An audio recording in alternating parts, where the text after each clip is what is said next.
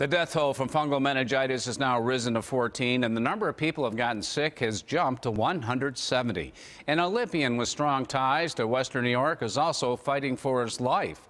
News 4's George Rickard has the story you saw first on WIVB.com.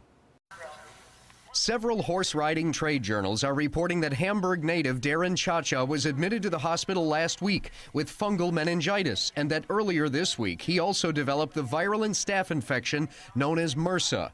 News 4 interviewed him at his farm outside of Springville right before his fourth trip to the Olympics in 2004. As a young athlete in practically any sport, it's that lure of Olympic competition that really piques someone's interest and makes them dedicate their whole life to that passion.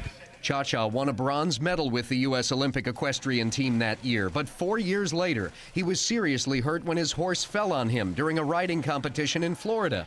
He suffered a collapsed lung and head injuries. During his treatment, he also tested positive for HIV, according to a sheriff's report.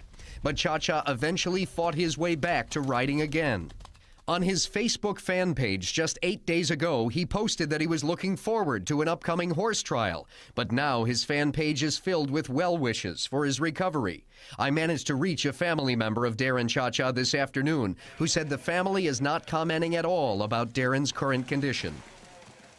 Now, we don't know whether his illness is directly linked to the same strain of fungal meningitis that has claimed 14 lives, but we do know that well-wishers from across the country are posting on his Facebook fan